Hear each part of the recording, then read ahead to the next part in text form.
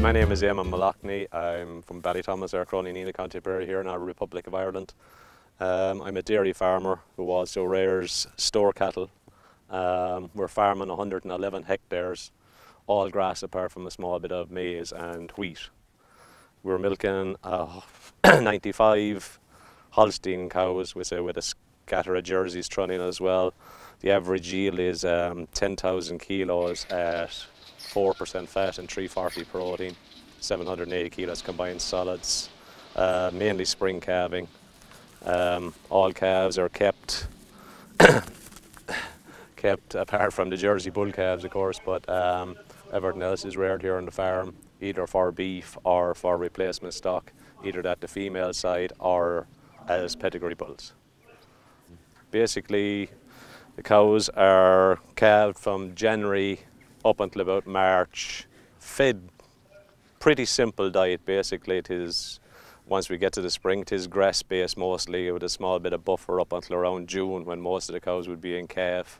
The winter diet consists of silage, high dry matter silage, a blend, high protein blend with beet and some straw for fibre.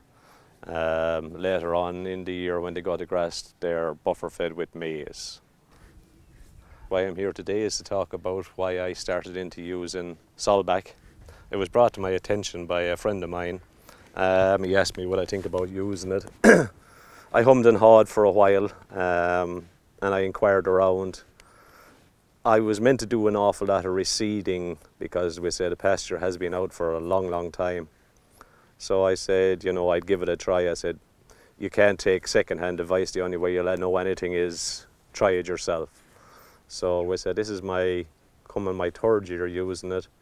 It's through the slurry which I use and go out in January. So far have been terrible happy with it.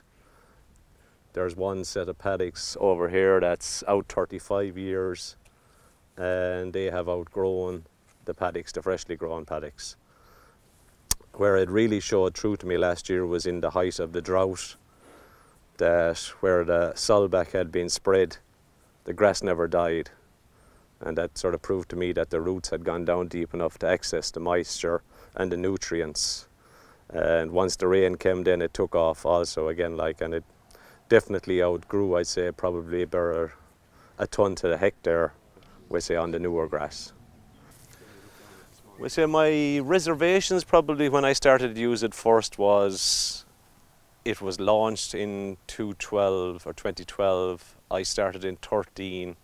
I had very few people that I could actually go to for an independent view. I talked to John Bergen, who had been using it, and John highly recommended it. You know, it's like any new product, you know, you talk to people and they tell you, oh Jesus, fools and their money are easily separated, so. I said the best way of figuring out anything was to try it myself the 1 year. If I seen a difference, then I knew I wasn't taking second-hand information. Yeah, because we said it was a big outlay to start off with, the product was expensive initially, but when you put it over the amount of slurry that it makes, it brings back the cost an awful lot. But usually with farmers, it's when you hear the first price, that's when you get the heart attack. But I've been very happy with it. I've had dozens, and that's not an exaggeration, of people come here, inquire from me what I thought of it, was I happy with it, would they use it, would it do the same for them. All I could tell them was my story. My grass growth has been good, yields have been up, meal has been slightly back, definitely slightly back this year with the price of milk, but still my average yield is going to hold the same. So all I can say from my experience, I have been very happy with it. I'm not telling anyone else to use it, but if they want to ask about it and want to use it, I would recommend it totally anyway. So I can say no more than that, only that I've been very happy with the product and I hope to stay using it in the future.